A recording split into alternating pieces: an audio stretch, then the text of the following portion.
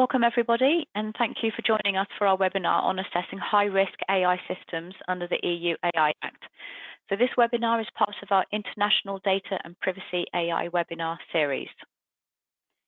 My name's Kirsten Whitfield, and I'm a partner in Field Fisher's Technology and Data team. I'm based in the UK. Paul, over to you. Hi everyone, I am Paul Lanois. I am also part of the Technology and Data Privacy team, and I work in the Silicon Valley in California, USA. Thanks everybody for joining or listening on the recording. My name is Thorsten Ihler. I'm a partner in the Tech and Data team in our Hamburg office in Germany. Right then, so let's kick off with an easy question. Will AI replace lawyers? And I'm going to start with answering my own question. So I don't actually think that AI will completely replace lawyers. I think there's actually going to be a lot of stuff that AI can do that we lawyers do, but there are things that we lawyers do that AI won't be able to do. And particularly, I think lawyers are not just about telling people what the law is. We're there to help with risk assessments. And a lot of that is based on sort of complex assessment of experience, circumstances in real time. And actually, I don't think that AI is going to be able to do that. So Paul, what do you think? Will AI replace lawyers? Absolutely agree with you. The analysis of the context, the circumstances, and so forth. That's going to be something which is key. But even for other areas, like drafting and so forth, it may be tempting at first, to say, oh, I can just get an AI to do the drafting and so forth. But then it does miss as well, this context, like you mentioned, and we've seen so many different cases as well, in the in litigation and so forth involving issues in relation to cases which have been invented by the AI or error in drafting and so forth. So I don't think it's going to replace lawyers, in the near future. And Thorsten, what do you think? Thanks both for starting off with this. I guess I actually agree on the nuances. However, I might also start off maybe a bit provocatively by saying, yes, it will replace lawyers. However, not completely, of course. So that's where I agree with the both of you.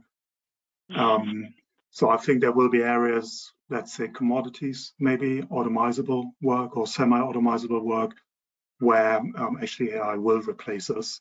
So what we have to do is what we always have to do, and actually what every profession, or almost every profession, will have to do, is to evolve, and keep at the front of developments, and that way we can keep our profession.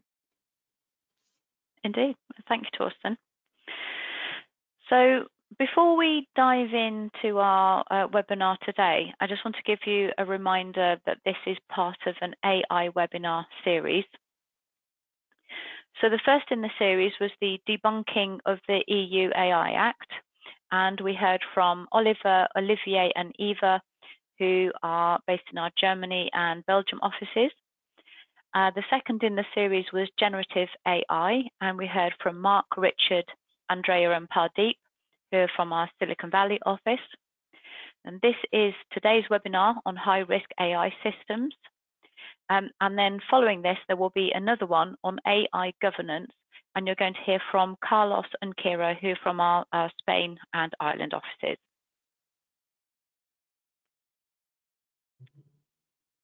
So what are we going to be taking a look at today? Well, we're going to be looking at the definition of AI systems under the EU AI Act, just as a reminder. And as we've got Paul with us today, we thought it would be good to have a look at how it compares with the California definition of AI. We're going to look at how AI systems are classified and how it gets classified as a high-risk AI system. Then we're going to look at how you might be able to move it out of the high-risk category. We'll have a look at some use cases, and then we'll be looking at who are all the different players involved and looking at some of the key obligations on those players when it comes to high-risk AI systems. And then finally, we'll have a little look at documenting your assessment.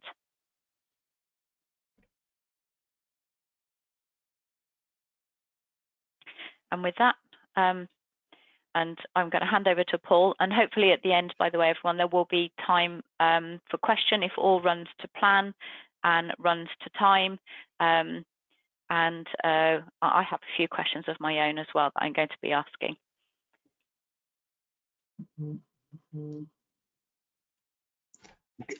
Okay then, so in the deep part of the topic, what is like an AI system under the EU AI Act? And the definition of AI is, of course, an important discussion point, as it really determines the scope and the future-proofness of any legislation that purports to regulate the use of AI across industry sectors.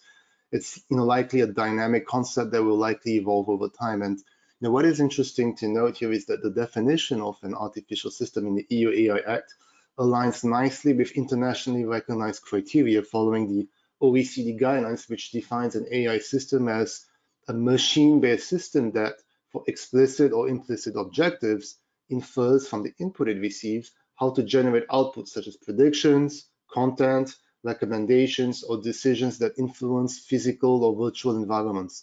So you can see that on the slide that the definition in the EU AI Act seems to align very nicely with that. I've underlined in this slide deck as well, the 4 key criteria: varying levels of autonomy, explicit or implicit objectives, the outputs, and the influencing physical or virtual environments, because those are the the key criteria for the EU AI Act. If we if we look at what's happening internationally, so you have draft regulations from the California Privacy Protection Agency, and what is interesting is that they also have a definition of artificial intelligence, which does pick up as well, the criteria which I mentioned earlier. So you can see that those are underlined on the slide. The influencing physical or virtual environments, you have that as well, in California. You have the explicit or implicit objectives, the outputs, the varying levels of autonomy and adaptiveness. So we have that as well. So the California definition of AI does seem to be very similar to what we have in the EU AI Act. Now, before some of you start to panic and say, oh, well, wait a minute, why does California have a definition of AI? Do we have an AI Act like what we have in the EU for California? And no. So I'm mentioning this because in the draft regulations from the California Privacy Protection Agency relating to risk assessments, there is this definition of AI which pops up because there is this requirement that whenever a business whose processing of personal information presents risk to privacy, you will need to conduct a risk assessment before you can conduct that processing. And they have AI, which is mentioned in that context. So the requirement that you have under the California regulations relate to the need to conduct risk assessment. So risk assessment in California is the equivalent to the data protection impact assessment that we would be doing from an EU perspective. And what is also quite important to note as well from this draft regulations is that there will be a requirement to submit annually those risk assessments as well to the California Privacy Protection Agency. So that means that there will be someone actually looking at what you put into those risk assessments. It won't just go into a drawer somewhere. Someone will be looking into it, and they may be asking questions as a result. So if we if we move on to the next slide, classifications of AI systems under the EU AI Act. So you have in the EU AI Act 4 different risk levels for AI systems. You have the first category, which is the unacceptable risk. So those are the prohibited AI systems. You have as well high risk AI systems, which are the most regulated systems allowed in the EU market. You have limited risk AI systems, which include AI systems where there is potential or risk of manipulation or deceit. And then you have as well areas where there is minimal or no risk. So the classification that you see here is important because there are different regulations and requirements for each class. So now I'll pass it on to Thorsten, I believe, to discuss the classification, the prohibited AI systems. Thank you, Paul. So what we're looking at here is this bracket of prohibited AI system, as it says. Why is this important? Essentially, you don't want to end up here. That's why. They're not part of high risk. You simply can't do them. So whatever you do, whether it's high risk or not, while you're assessing, don't end up here. That's the message, I guess. If we look at some of these examples, I think it will become clear quite quickly that this is an area of policy making. This is a political decision in Europe not to allow to do these things with AI. Facial recognition maybe is a contentious one because it's already happening, and maybe even a lot in some countries, even though for law enforcement, but also other purposes. But there's other things like social scoring on the top right, as you'll see, or exploiting vulnerabilities, which, clearly from the phrasing of it, it's entirely clear that this is something to the detriment of individuals' rights. And one big portion of the EU AI Act is protecting individuals and their rights and freedoms in Europe. So do give it a look in Article 5, and don't do these. You can't end up doing them, whatever you assess, which we'll be discussing on the next couple of slides. You can't have as an outcome to be doing these, at least not in Europe. So Paul, maybe we can look at the next slide and actually go into the high risk area with that. What you see here is the letter of the law. Don't worry, I'm not going to read this out to you. You can read the law, and you will have in the past. It does come with a disclaimer, which I have to add first. I bet that many of you will have seen yesterday's news that actually a new, allegedly final draft of the AI Act was leaked, this time from the European Parliament. So I have not included language from that because, quite frankly, I haven't digested everything from it. And also, it's not entirely clear to me where all of the changes are to be made. What I can say is that for Article 6, but also 5 and 7 and around and many other areas, there are actual changes. It looks like many of those changes are either welcome because they clarify certain things, or they tidy up the language or the structure. They tidy up paragraphs, they rearrange things. But also there's a couple of things where something is edited to some extent substantially. One thing I can mention is that there's an area of high risk AI assessments where this might have slipped into Article 6. It's not entirely clear to me, frankly, how or whether it's redundant, but we'll pick it up on the next slide, what you actually have to do. And the idea of the assessment and the criteria, I think, will remain the same. My last note on this latest leak is that personally, I think we'll see probably at least one more tidying up action. There's still lots of numbering, for instance, that needs to be aligned to get rid of all those sub-articles and sub-paragraphs we're still seeing in these leaked drafts. What you can actually see now in terms of content on this slide is on the top right. It's reference from Article 6.1 is where this reference is out to other parts of legislation. And importantly, it's referencing out to Annexes 2 and 3, which you can see here. These are really essential. They're key to your assessment, your review, and your outcome, whether you actually do high-risk AI or not. So the idea is the letter of the law, the statute itself, at the top in Article 6, paragraphs 1 and 2 mostly, they do not spell out everything for you. And I'd say conveniently, these Annexes 2 and 3, again, which we'll pick up on the next slides, do some of the work for you, and they can be amended in future. I'll go into that as well on the following slides.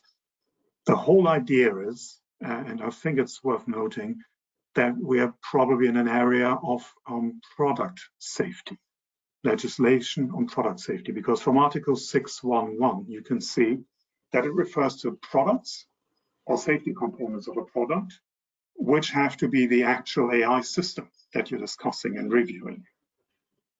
That's where the AI kicks in. It wants you to assess that product or safety component of a product, whether it's safe to use in Europe. That's the idea. That's why I call it safety, product safety regulation. And with it comes also product liability. What you see on this slide is an attempt to sort out some of the clutter of the language and put it into a structure here, which I've tried, and maybe you agree that this is a bit more easy to assess at the first glance. So whatever you see on this slide here, the three areas ends up being high-risk AI systems. On the left, we have Article 6.1, which, as I said, refers to products and safety components of products, and also then the search in Annex 2. We'll see that in a moment. And then in the middle column here, there's Annex 3, which we'll also go into, which references out to other areas in the law that in Europe are going to be regulated in AI systems. And on the right, you'll see a dotted line. Why is that? Why did I use a dotted line? And also on the left, the reason is that this is what I call an exemption from an exemption. For this slide, maybe it's enough to keep in mind, if you do profiling, and this is actually the GDPR sense of profiling, about people with the data you use for your AI system, then this will also be high risk. So again, a policy decision in Europe. Paul, can you show us the next slide?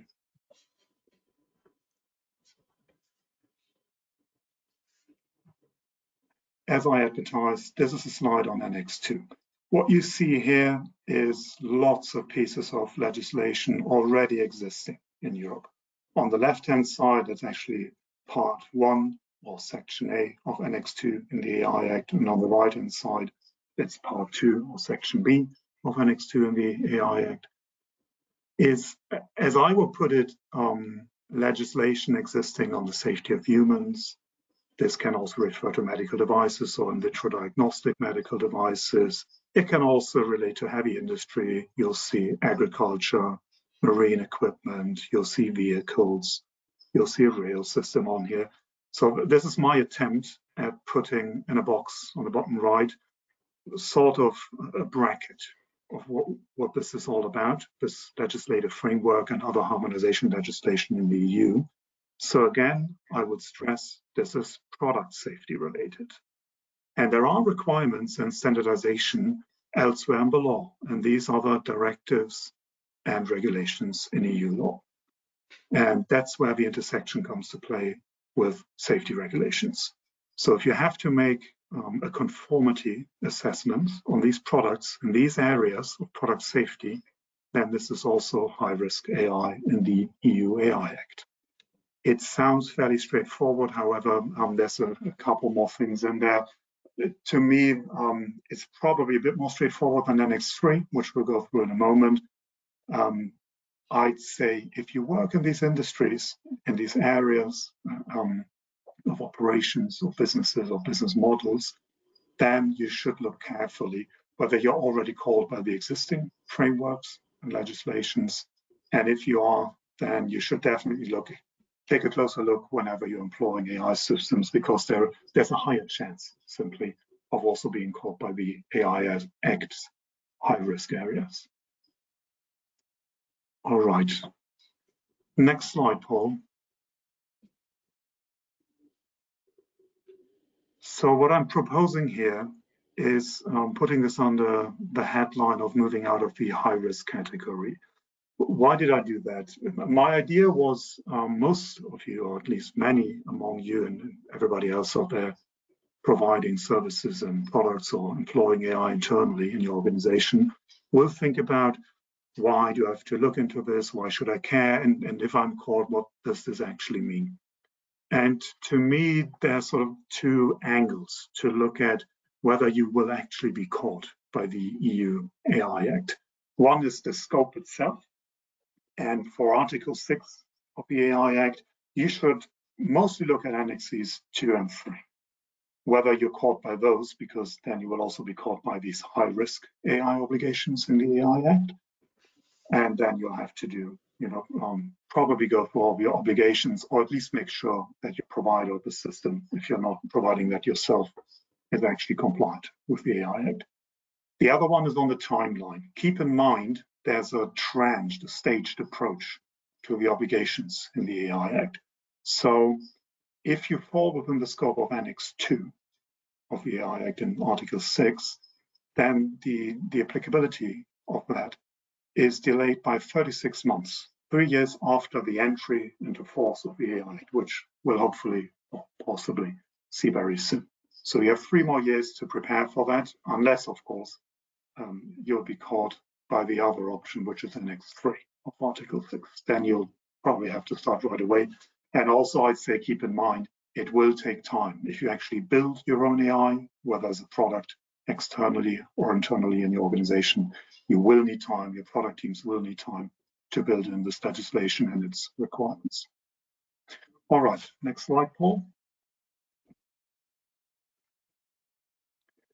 So again, this is a technical slide. I wanted it to put it in here. If you look at it, this is Article 6.2 as it goes on with exemptions. You know, this is paragraph 2A at the moment. I hope this will be tidied up actually in the final published piece of legislation. It does refer to Annex 3 only, as I explained on the previous slide. The exemption is if your system does not pose a significant risk to individuals. This is all about risk to individuals. Then you can get out of scope. That's why the exemption. And one of the areas where you can try to do that is by not materially influencing the outcome of decision making. So a heavy focus on decision making, because that's what AI is going to be used a lot for, decision making. The idea is then also in paragraph 2 of Article 6 to go on to define criteria. I'll show them on the next slide. Again, trying to rearrange them visually, so no need to look at them right now. But the idea is the same, no significant risk and or not influencing decision making. And what I want to mention here, which is also going to be on the next slide, is there's also an exemption from the exemption. So very technical, very legal, the piece of legislation here in Article 6.2a. Keep in mind, you can be caught again with this exemption from the exemption. But Paul, can you please show us the next slide so we can try to have this tidied up visually? Again, this is my attempt. What you'll see on the left is Article 6, paragraph 2a, that I've just shown to you on the previous slide, how to get out of applicability under Annex 3. And on the top right, you'll see 4 areas. They're listed actually in the piece of legislation that give you ideas how you'll not be caught. This is the exemption. On the bottom right, you'll see the exemption from the exemption. If you do profiling, again, in the GDPR sense, you'll be caught back by the scope. It will be high-risk AI after all. I hope that's clear. Maybe let's move to the next slide.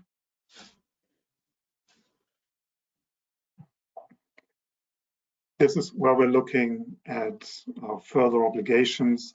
We don't have to spend a lot of time. Actually, this is being rearranged by this very new leak from the European Parliament we saw, at least I saw published yesterday.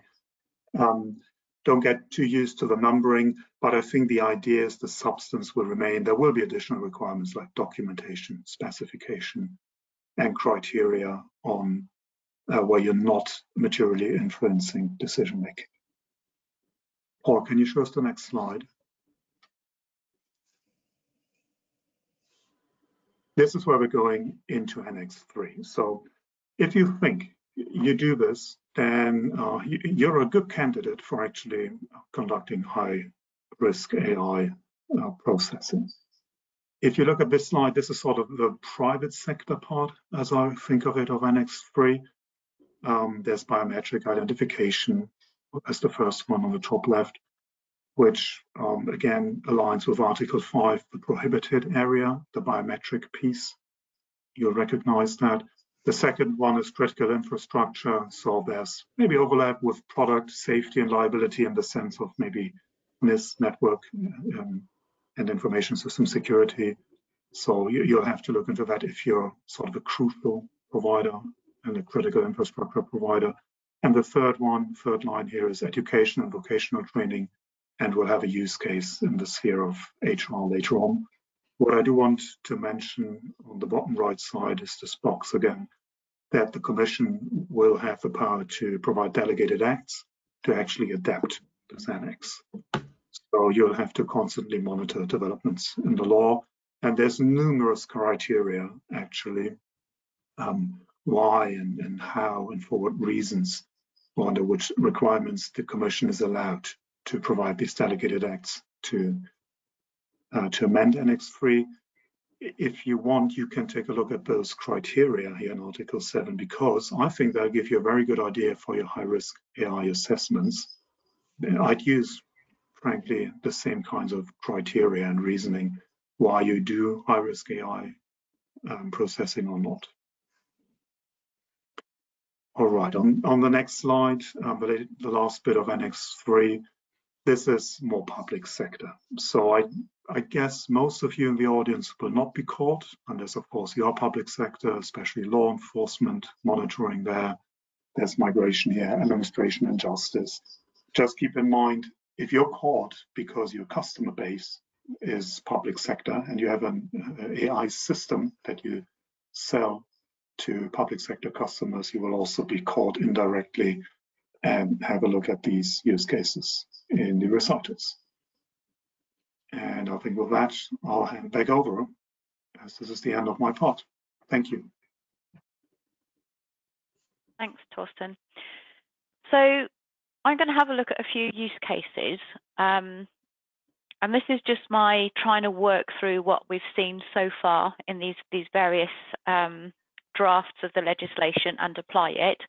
I'm very much hoping, and we've heard and we've read that there will be examples and guidance to guide us all through an understanding of what does fall within the high risk bucket and what doesn't. But here goes, here's me working it through. And I think if you're a user of these high risk AI systems, you will want to understand that it is high risk. You hopefully will already know that it's high risk by virtue of being categorized as such by the provider. But I think you will definitely want to be checking for yourself that it's been correctly categorized, and also understand if it's high risk, what your obligations are. And we're going to hear more from Paul on that later.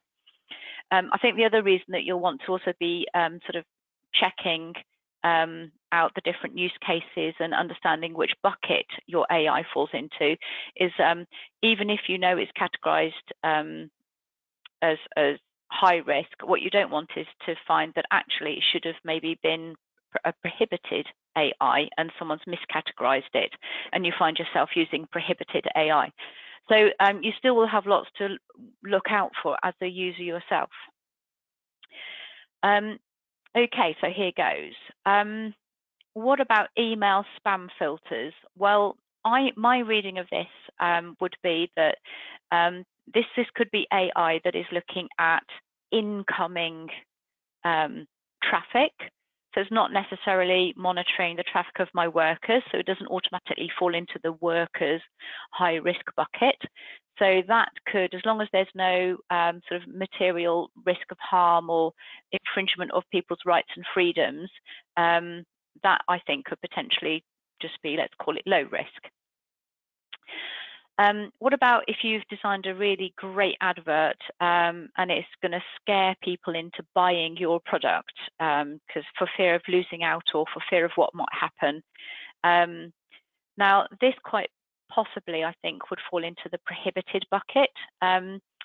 So the reason for that is that you're not allowed to essentially influence people's cognitive behavior. That's completely prohibited if there's a negative impact.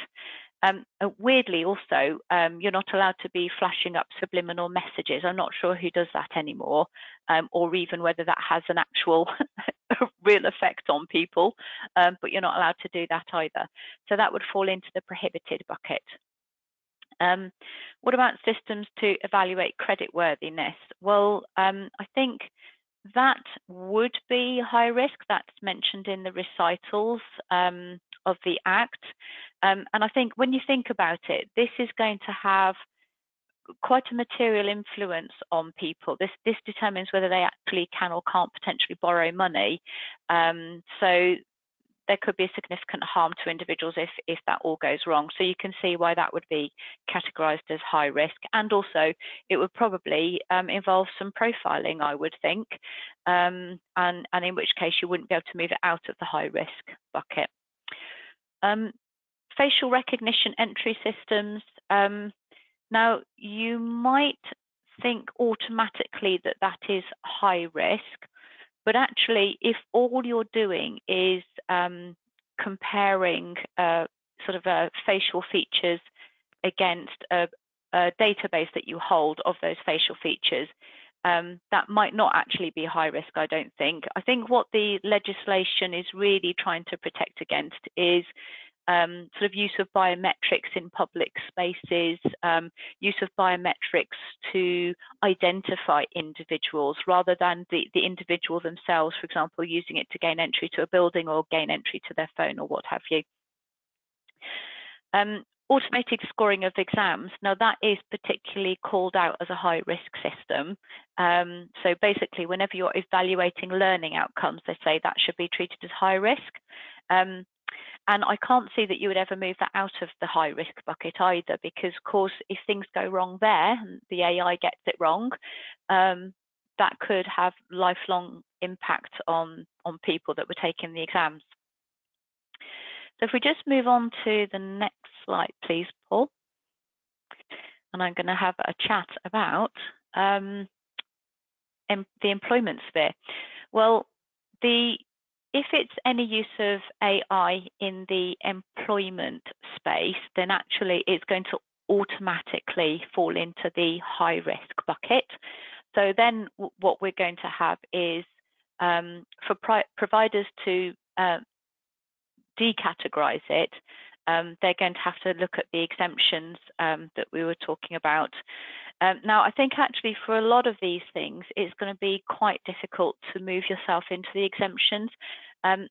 But personally, I think actually there's a lot of overlap with the GDPR here as well, which is basically a lot of regulators are quite mindful of the data protection regulators are mindful of the imbalance of power between the employer and the employee.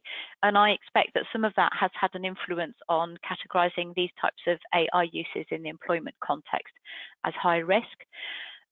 So what if, for example, you're doing CV triaging so in the recruitment space? Well, that potentially could have a big impact of individuals, so if they don't get through to interview. So I don't think I'd be able to decategorize that. Inclusion and diversity monitoring, that would automatically be high risk by virtue of the fact that it's in the employment space, potentially here. However, I do wonder whether there might be an argument for decategorizing that one. I mean, you might be wondering why I'm saying that, because of course this is potentially special category personal data, which has higher protections under the data protection law. But actually, when I was thinking this through, to me, this is, if you're doing inclusion and diversity monitoring, you're not doing it usually in a way that's going to cause harm to individuals. Usually you're doing surveys, you're collecting and analyzing data and aggregating it, and it's actually for the good of your workers. So I do wonder whether there might be some way of moving that one down the risk register. Employee coaching with a chatbot, I think possibly you might be able to de-risk that one as well, because it depends on what you're coaching them on, of course. But if it's it might be just helping them with prompting for answers that they might otherwise to do their work, which they might otherwise have needed to go up and look up in a policy document. So that could potentially be quite low risk to the individual. Emotional recognition systems for use within interviews. Now, it's not that common that employers will use emotional recognition systems, but there have been instances of it. And I remember reading a couple of years ago about this in the newspapers, where, say, in job interviews, people's faces were being filmed, and you could basically tell all sorts of things about that person from that video, and you can see how AI might be then used to recognize emotions and decide, well, would this, for example, would this person make a good call center person? You know, do they come across, in our view, as happy and polite and accommodating? And actually, you might have similar sort of analysis going on on performance of your call center people. Now, those sorts of emotional recognition systems, I think you're probably going to find they'll fall into the prohibited bucket. So we won't want to do that. We move on to the next slide, please. And I'm handing over to Paul. Thank you very much. Yeah, so you can see here on the slide, you can see the variety of different actors who are involved in relation to the EU AI Act. So you have different obligations as well, and depending on which category the organization, the entity fits in. So the first category, the providers, so that is any person or entity that develops an AI system or general purpose AI model, or that has an AI system or general purpose AI model developed and places them on the market or puts them into service. So whenever you put something into the market, you put it into service, well, you may be classified a provider. The second category, the deployer, that is any person or entity that uses an AI system under its authority, except where the AI system is used in the course of a personal, non-professional activity. The other categories, I think they're a bit more obvious. You have authorized representatives, which is any person or entity which is established in the EU who has received a written mandate from a provider. You have an importer, which is any person or entity located in the EU that places on the market an AI system that bears the name or trademark of a person or entity established outside of the EU. And then you have a distributor, who is any person or entity in the supply chain that makes an AI system available on the market. So you have those different categories. And as I mentioned, the classification is important because you have different obligations depending on which category you fit in. For example, if you're a provider, you have the different obligations which are listed here in 1 to 4. The first category, the first pillar, if I can call it that way, would be assessment and registration. So you have to register on the EU database for high-risk AI systems. You have to ensure that the high-risk AI system undergoes the relevant conformity assessment procedure, and you have to affix the CE marking as well onto the system to indicate conformity. The second pillar would be risk management and human oversight. So there needs to be a risk management system to monitor the AI system, which needs to develop as well as the understanding of the AI system develops. There needs to be it needs to be designed and developed in such a way that it can be effectively overseen by natural persons. And if there is any reason to believe that the AI system is non-conforming, then you will need to take the necessary corrective actions to bring the system into conformity or withdraw the system. The third pillar, data governance and security. You will need to make sure that you have appropriate measures in place to ensure security. So that includes prioritizing and design robustness and cybersecurity. You will need to make sure that any data gaps can be identified, that you have measures in place to detect and prevent possible biases, and really make sure that the data input is relevant in view of the intended purpose of the high-risk AI system. The fourth and last pillar for providers would be having in place technical documentation, record keeping, and transparency. So this means that you need to have a comprehensible documentation kept allowing compliance assessments. You will need to have and retain automatic logs, and then also sufficiently transparent documentation to enable deployers to interpret the system's output and to use it appropriately. So those are the obligations in relation to providers. And I mentioned earlier, you have other categories. Deployers as well. They have obligations in relation to assessment. They will need to conduct a data protection impact assessment for the use of the system. Deployers also need to make sure that they use the system in accordance with the terms of use, they comply with the EU requirements, and with the instructions of use. Deployers also need to make sure that that they retain automatic logs as well. And then, distributors, different obligations, assessment, and registration. They need to, the distributor is required to verify the CE conformity.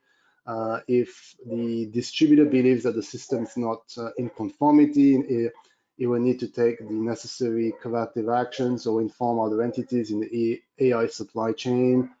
They will need to make sure as well that the storage or the transport of the system does not jeopardize its compliance, and provide authorities with necessary documentation detailing activities. And then importers are required, of course, to verify the CE conformity.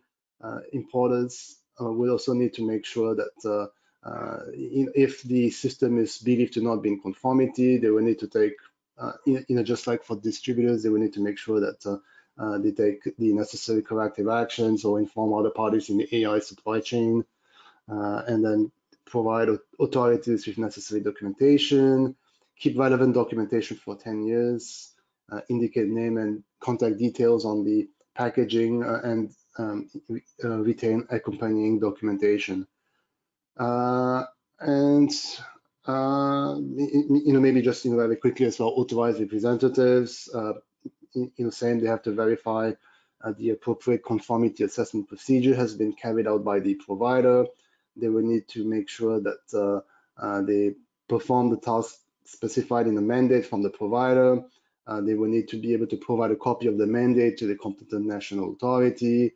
They will need to keep the provider's contact details, the declaration of conformity, and the technical documentation so that they can provide those to the relevant national authority. So those were, in a nutshell, the key obligations in relation to each of the different categories that we have under the EU AI Act. So, so I actually did. I think you've covered a lot of it already, Paul. So. Yeah, I've did those already, so that's why I skipped through those, because I went through those very quickly because I'm conscious of time. Yeah. And then, now I guess, I'll pass it on to you to discuss how you can document the assessment. Yeah, so we've just given you a little very quick snapshot here of how we are documenting AI assessments. Now, why are we doing that already? Well, I think the powers that be, the regulators, would like to see, even before the legislation comes into force, entities thinking about AI systems and starting to do assessments anyway. But of course, there's already requirements of a type for an assessment, the data protection impact assessment, if there's personal data involved. And in a lot of cases, when using AI systems, there will be. So there's overlap anyway. So this is why we are seeing clients already starting to do, I guess what I would call them an AI DPIA. And that was the snapshot of our AI DPIA there. So if we move on to the next slide. Now, I think we do have time for questions. Yes, we do, and I'm going to dive in actually, because I had a question. I'm going to fire this one at Thorsten. And Thorsten, can you just expand a bit, because I think people that are listening in will be probably thinking about this and have this on their minds. How does the AI requirements overlap with your GDPR requirements? Yeah, thanks, Kirsten. I guess to anybody who's a privacy professional who has worked in GDPR or other regions or pieces of legislation, this actually forces itself upon us, because this high-risk area, we know that absolutely from privacy legislation like GDPR. So I guess the short answer is I think there'll be lots of congruency, or at least same principles and idea. You will have to conduct similar types of assessments. And you've already shown us the screenshot earlier, Kirsten, on the previous slide. So this is something you'll have to use to put together and then actually think about whether you want to do it all in one go, like your AI Act high-risk assessment together with an Article 35 DPIA under GDPR. I guess it will depend on the complexity, whether you can do it all in one document or whether you want to split it up, and also how good the facts are that your product team or whoever's doing or planning to do AI is feeding you. But then absolutely you will have to, I think, have the same kind of mindset with your assessment of high risk. And then of course also follow-on questions. What happens if it remains high risk in GDPR? Then you may have to go to prior consultation, which you, I guess, generally want to avoid. Those are all areas you have to think about. And also, I believe on deployers, in line with what Paul said earlier about obligations, if you conduct high-risk AI, then you'll also have to carry out a DPIA anyways under Article 13. That's where it's regulated in the AI Act. So there are these interrelations, also like profiling, as I mentioned earlier on my slides. This is the GDPR notion. There are absolutely overlaps. So it's not just product and safety and liability regulation. It's also very close to protecting individuals' privacy and those principles we know. Thanks, Thorsten. Yeah, and I noticed that even some of the terminology they literally cross-refer to the GDPR, don't they? So very closely aligning the terminology and some of the concepts. And I'm going to also dive in with a question for Paul, because I did think that maybe some people might have this question on their minds anyway, which is, so we've heard a little bit earlier, Paul, from you about what's going on in California from an AI perspective. If I've done an EU AI assessment, does that mean I don't need to do another one for California because it will cover it? That's not exactly accurate. Of course, you can rely, the big chunk of the analysis that you've done from an EU perspective, because, the risk criteria and so forth, there are similarities, of course, but then you would, need to revisit, your assessment to make sure that you take into account California specificities. There is, by way of example, in California, there is a lot of focus on, disclosures in relation, for example, to selling or sharing information and so forth. And then you have different, the areas of risk as well are slightly different in California. So I'm not saying that you cannot use the same documentation. You could if you adapt it and include the California specificities, in which case you would be able to then have one single piece of document.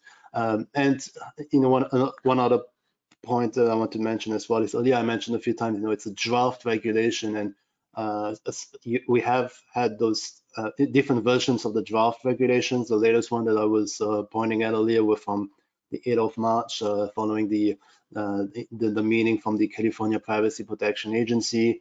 The draft is not yet finalized, so there is, of course, still the possibility that in the coming weeks or months that there will be additional tweaks and changes made to those regulations. So it's not yet a requirement, but then I think that it's important, of course, for us to be mindful of what is very likely to be to be coming out in the very near future, because the different versions, the different draft regulations, they have been tweaking, of course, some elements like the definition of AI system and so forth, but then the requirement, like I mentioned earlier, about conducting this risk assessment in relation to AI systems, the fact that you will need to submit those on an annual basis to the California Privacy Protection Agency, those, of course, have remained, because those were touched upon already in the text of the law. Well, that's quite interesting about the submission to the California agencies, actually, Paul, because and presumably, if you've got different things in your assessment for the EU, you don't necessarily want to be submitting all of that to a Californian authority. You might want to have a separate assessment for that you submit. That's true. Mm-hmm. That does make sense. What I meant is that some organizations prefer to have one single set, but then for sure other organizations may want to have different documents so that they tailor really the response to what is needed in California, and that there is no misunderstanding, because with the definitions, the concepts are slightly different in California compared to the EU. So it is true that if you go on with the assumption that we can just use the same wording for everything, then there could be some misunderstanding as well, because like I mentioned earlier, the categories of risk are slightly different and so forth. So you really need to make sure that you are mindful of those, and that you don't end up with a misunderstanding on the part of the California Privacy Protection Agency in relation to what you're doing. Yeah. So, right, let's turn to some questions from the audience. And Kirsten, I've had a look while the two of you were chatting. I'd like to pick something up, actually, which struck my mind. There was one question about, checking a company's creditworthiness. I guess this could be broadened to any kind of AI activity. The point that the attendee from the audience is making, if you assess the company's creditworthiness as opposed to an individual's, would this also fall within scope? Happy to disclose my thought process. My first point would be, if you can draw inferences from that on individuals, that will still be caught quite clearly in scope. But if we push that to the side and it's really just about a company, a legal person, then my initial thought was, well, this ought to be caught. Sorry, not to be caught by the Act. And I had a look, because my thinking was that this is about the protection of individuals, as we said in the beginning, and protecting their rights, the fundamental rights in Europe. And I had a look at the allegedly final draft from the trilogue proceedings that we've been using for the past couple of weeks, that was leaked semi-officially. And it's actually not in there with reference to Annex 3, so Article 6, Paragraph 2. And that struck me as odd. So what I did do is I had a quick look at this new draft that was leaked yesterday. And actually, the Parliament did add that part in Article 6.2, which seems to corroborate my position, because it now says that there's this additional requirement on actually assessing risk. So the significant risk of harm to the health, safety, or fundamental rights of natural persons is now in this European Parliament draft. That's why I think my initial gut feeling probably was right, and a bit insofar as it only pertains to companies, not individuals, I think it's out of scope. But we'll see use cases. Actually, the Commission is empowered to provide assessments and guidance for us on use cases, and as I said earlier, they can also amend annexes. But at the moment, I'm happy to stand with that assessment that companies should be out of scope. And I think that's got to be right, actually, Thorsten, because the premise, that the fundamentals that this legislation is sitting on is around protecting human rights, and that sort of the fundamental human rights charter that we have in Europe, and also we have similar in the UK as well, but of course this is a bit of European legislation. But yeah, so if you go right back to that basic principle, it would make sense that it would apply for assessing creditworthiness of an actual individual, because that could have a significant impact on that individual. But actually, there's less of an argument, isn't there, or that if you're assessing the creditworthiness of an organisation, that there is a harm to any particular individual as a result of that. Yeah, absolutely, fully agreed. My only sort of lawyer's disclaimer would be, again, similar to GDPR, do we really have a case of where it's just pertaining to a company? Don't we almost always infer also information about individuals within that company, owning the company, representing the company, a bit like even B2B contact data under GDPR also qualifies as personal data. Oh, that's a That's a good point as well. So I think we've got time for another question, and I don't know whether Thorsten, Paul, either of you want to take this one, but I'm going to spring it on you both. So would the EU AI Act take precedence over the new Cyber Resilience Act? Because both of these acts contain provisions relating to high-risk AI.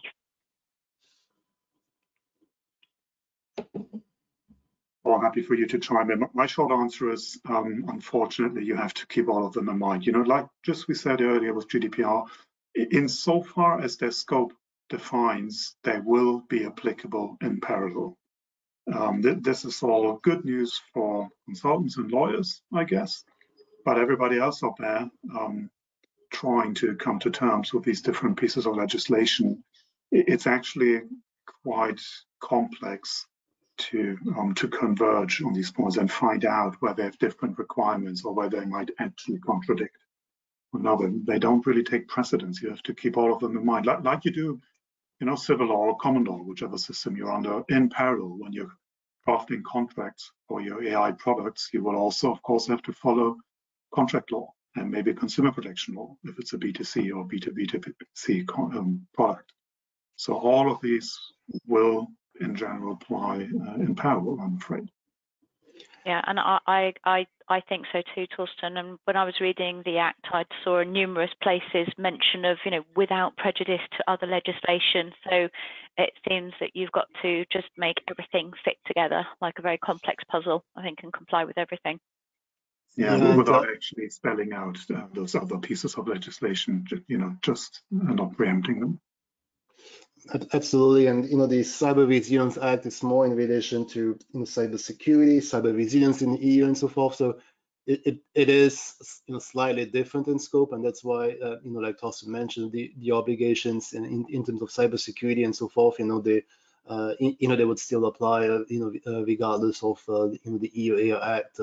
You cannot just comply with one piece of legislation and you know, that's it, unfortunately. Yeah, it's a piece of a puzzle. You have to comply with the different legislations in those cases, and there may be other cyber security requirements as well.